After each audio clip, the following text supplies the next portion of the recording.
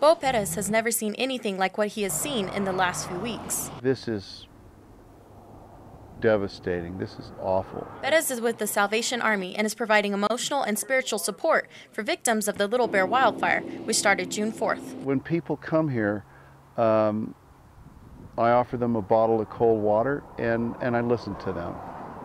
And while I'm listening, I'm looking to see for signs of distress. This is all that's left in this community, nothing but debris and the smell of burnt metal and rubber as crews continue to work to contain this wildfire. Hundreds of volunteers are helping people get back on their feet. Utility crews are working hard to restore power. Brings tears to your eyes, you know, when you see the devastation of the beauty that's been here. We've been coming to Ruidoso for 50 years. Although her house was spared, others weren't so lucky.